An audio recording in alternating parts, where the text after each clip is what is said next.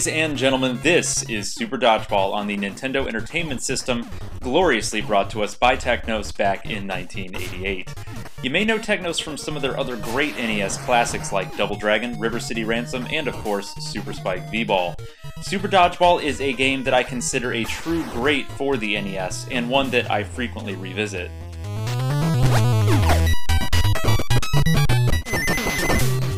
Now, this is a dodgeball-centric game, so there's really not much in the way of a storyline here.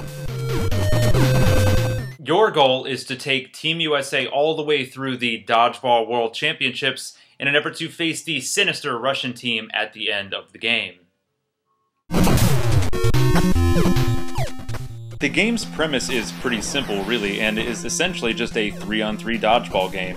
You've got 6 total players on the court at a time, with 3 main players on the court and 3 more manning the back and sides of the court.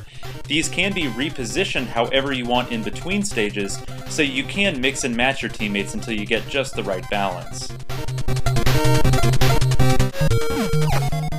Each of the players, on top of being able to pass and throw normally, also come with 2 super throws, and these things are vicious. I mean, they don't just knock out your opponent, it kills them brutally. And, well, that's pretty awesome. One of them can be done by running forward on the court and throwing, and the other can be done while at the peak of a running jump.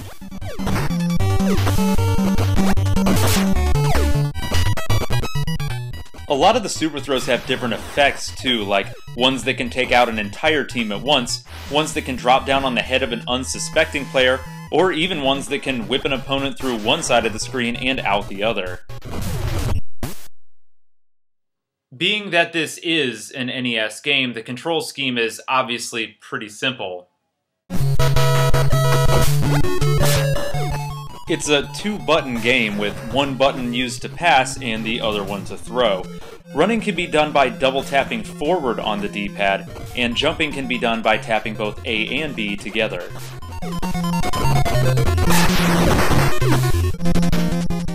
Super Dodgeball is not just a single-player experience, however. There are a couple of different options as far as playing with a friend goes. First up is the Versus mode, where you can choose to play as any one of the teams that you'll play against in the World Championships, and another mode called Beanball, which is essentially just a crazy free-for-all, where the ultimate goal is just to be the last man standing.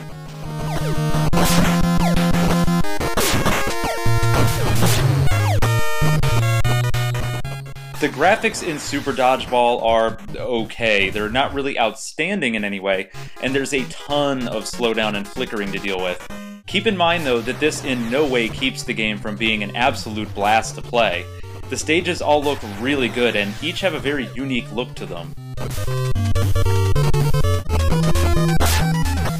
The sound effects and music, though, are fantastic.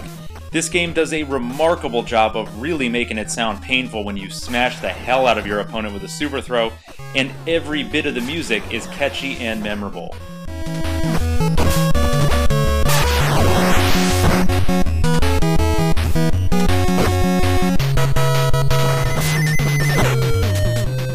So, to sum up, Super Dodgeball, while not a terribly long game, actually this one can be finished in maybe 15 minutes or so on average, is an excellent one.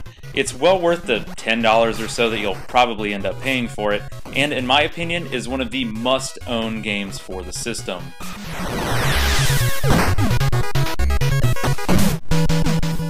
If you just happen to own an NES and have never gotten around to playing this one, do yourself a favor and either jump online or run to the store and buy this game. It's really that good, and it's one of my favorite Nintendo games, period. As always, guys, I'd like to thank each and every one of you for watching and subscribing, and until next time, stay classic.